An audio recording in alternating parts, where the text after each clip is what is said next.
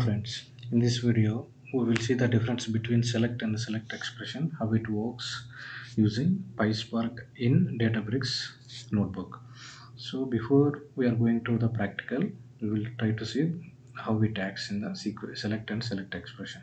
So select expression accepts the SQL kind of expressions in string format that will be the executed, and whereas in select, right, it will directly accept the columns in a data frame, existing data frame.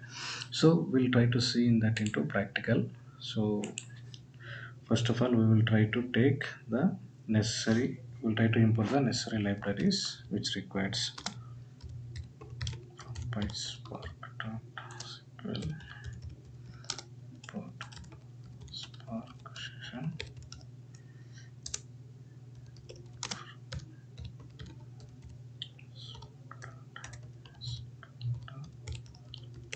functions import star. So I am importing Spark session as well as all the functions from the SQL library.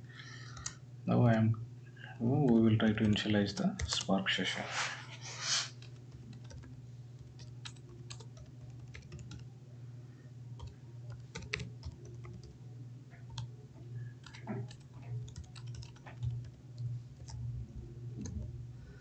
Say select expression dot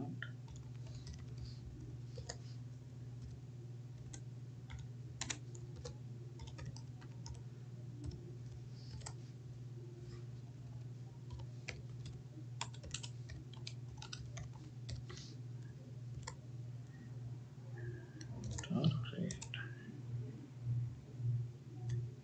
Okay. Now we will try to take sample data. Let's say we'll try to take some employees data.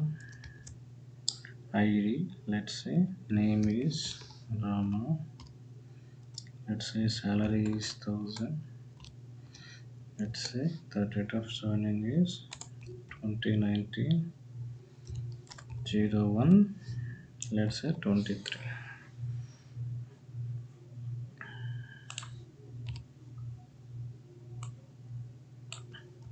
So we'll take the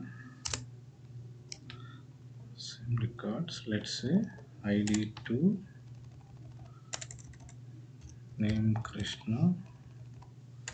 Let's say 2000. Let's say 624.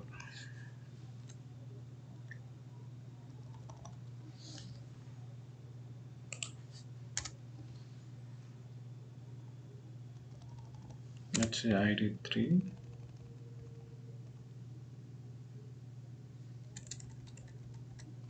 Let's say Srinivas 3000. Let's say I am 20.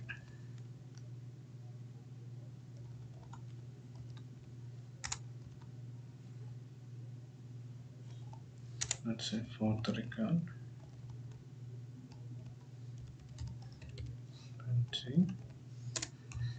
Oh, let's say 10 28. So we'll remove the comma.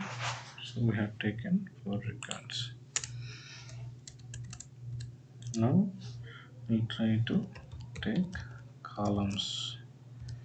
So first one is ID, second one is name, third one is salary, one is date.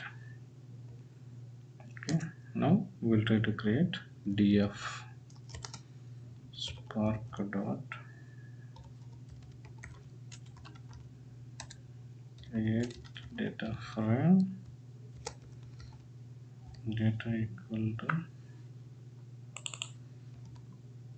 sample data comma schema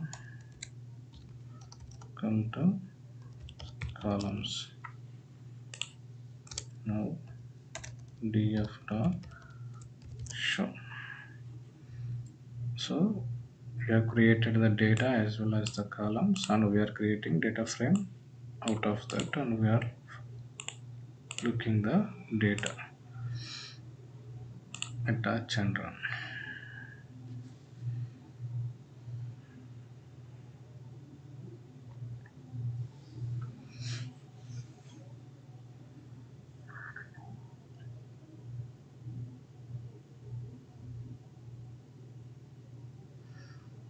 So execution will take a while.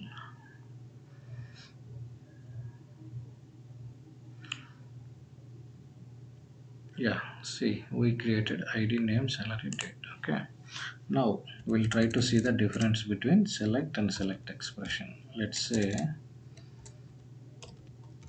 select we will try to take. So in the select we will try to mention, let's say, ID as, for example, I want to rename ID as roll number. Okay, and let's say name as it is, salary,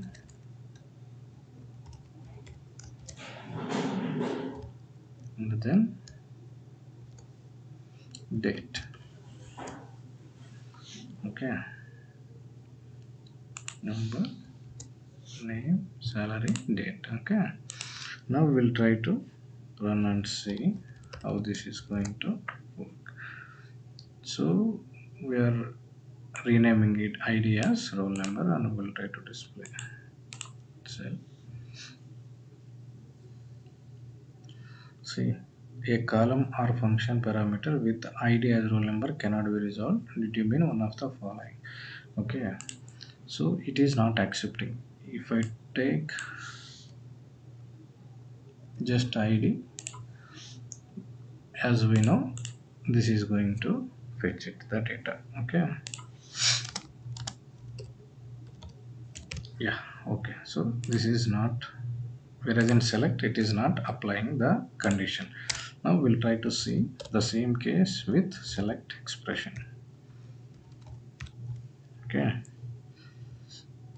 now let me do the copy paste.